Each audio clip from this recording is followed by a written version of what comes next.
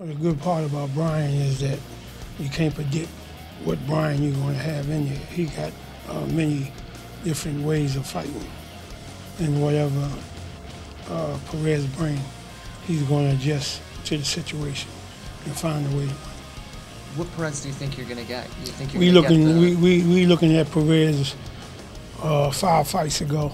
5 fights ago. Yeah, five. I looked at 5 fights ago how accurate he was, how fast he was, and we looking at the best Perez to come, not the times that when he wasn't looking good.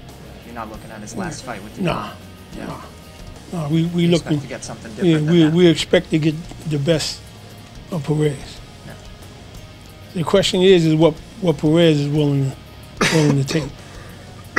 You know, Fedesar took like 8 or 9 rounds and realized that it was over, and didn't come out. And Speaker realized it after the 5th round that I gotta survive. You know what I mean? And to get through the fight. You know.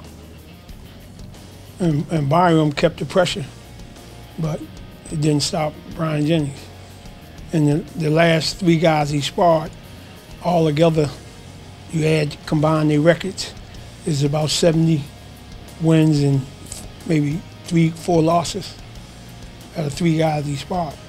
If he fulfills the potential that I believe he has, then I think you'll see the boxing love child of Mike Tyson and Pernell Whitaker. That's what he can. I know that he can perform defensive and cunning moves like Whitaker against good grade fellas in the gym. I'm not talking about him sparring with incapable guys. These are big, strong, fast, clever, powerful guys that he is reducing to jittering, nervous wrecks without even throwing a shot. Because they'll let a 4 or 5 combination go, he'll end up underneath and behind them. As they've turned round, he just blows them a kiss and walks off. And for a guy that's not used to seeing that, that's a bit upsetting. He's not going back down.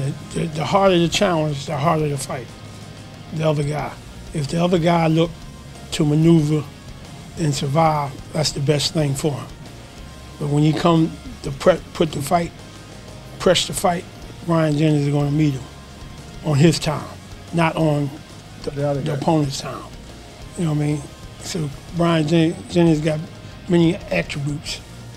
He can use his feet. He can maneuver. He can fight toe to toe, and he can never let the guy touch him if he don't want to. I mean, it all depends on how the reaction from Mike Perez when they're in there. If he keep it a clean fight, the fight will be good. If he go dirty, and then Bryant Jennings is going to match whatever he brings. He'll find a way to win at any cost. All right. At any cost. He brings an emotional stability and a mental stability that top grade fighters need. And I think he's going to need that on Saturday night. Because in terms of speed, power, cunning, defense, footwork, movement, whatever element goes to making a good fighter. From what I know of Mike Perez, Mike wins every comparative. Every category. Every category. But of course this is a fight. And it's more than who's got the quickest, best jab. And I think that his emotional and mental stability will be the challenge for Mike, because I don't expect Bryant to succumb quickly to the things that Mike will do.